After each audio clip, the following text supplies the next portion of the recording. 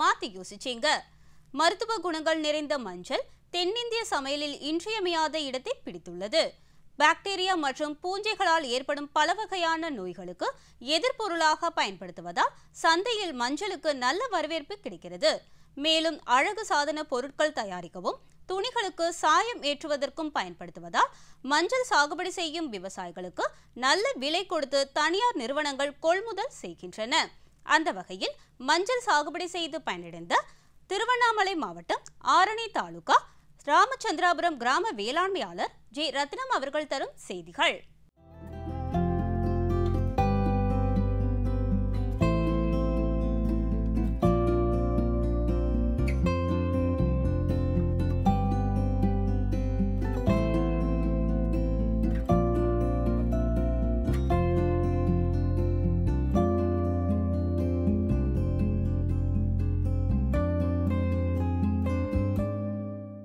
நாங்கள் மஞ்சள் நடுவதற்கு முன்னாடி நிலத்தை நல்லா உழுது அதை பண்படுத்துகிறோம். அதில் எரு சாணம் இது எல்லாத்தையும் கொட்டி சரியான முறையில் பண்படுத்த பிறகு மார்ச் ஏப்ரல் மாதத்தில் மஞ்சளை நடுறோம்.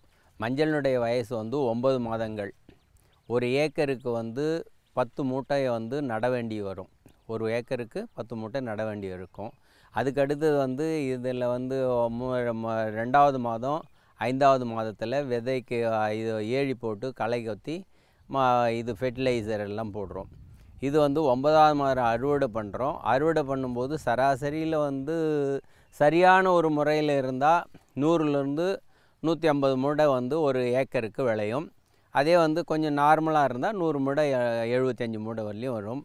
அறுவடை பண்ண ஆரம்பித்த பிறகு இதை வெட்டி எடுத்து நாங்கள் அவிச்சி காய வைக்கிறோம். அவிச்சி காய வைக்கும்போது இது 6க்கு சரியான முறையில் 9வது மாதம் அறுவடை பண்ணால் 6க்கு 1, அதாவது 100 கிலோ 600 கிலோ அவிச்சோம்னா 100 கிலோ அவிச்ச மஞ்சள் வரும். இதை சராசரியில் நாங்கள் இது பண்ணி சுத்தம் பண்ணி மார்க்கெட்டுக்கு ஏற்றி விற்கிறோம். விற்கிறது இதில் செலவினங்கள்னு பார்க்கும்போது ஒரு ஏக்கருக்கு சராசரியில் 30,000 to 40,000 ரூபாய்க்கு செலவு பண்ணுறோம். அதே நம்ம நல்ல வருமானம் 10,000 ரூபாய் பர் 70 கிலோ இந்த மாதிரி விற்றதுன்னா என்னுடைய வருமானம் சராசரியில் ஒரு ஏக்கருக்கு 60,000 to 70,000 ரூபாய் நிற்கலாம். ஆனால் குறைந்த விலை இருந்தால் அதனுடைய நிர்ணயத்தை நம்ம பார்த்துக்க வேண்டியிருக்கும். இதை நார்மலாக இதில் இந்த நோய் வருது.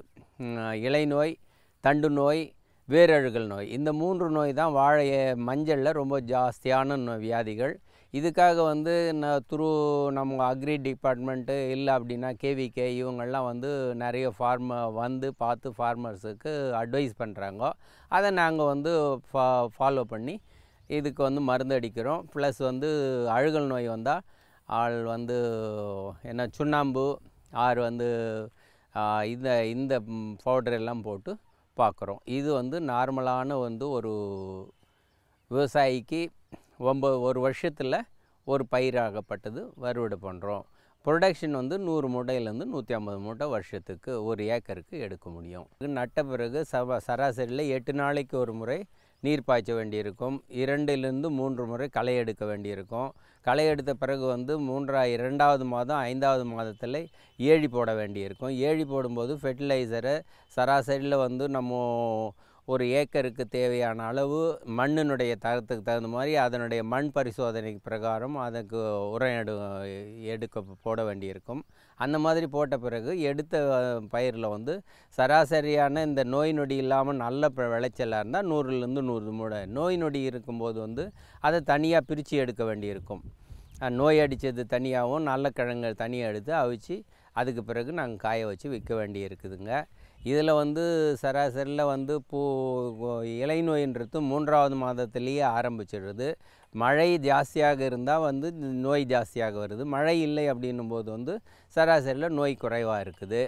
இதை நம்ம சரியான முறையில் பராமரித்தோம்னா நல்ல ஒரு விளைச்சல் இருக்கும். அதே நேரத்தில் விளைச்சலோடு நல்லாக விளைவித்தாலும் விவசாயத்துக்கு லாபகரமாக இருக்கும். மேலும் விவரங்கள் பெற ரத்னம் அவர்களை 09751896120 என்ற கைபேசி எண்ணில் தொடர்பு கொள்ளலாம்.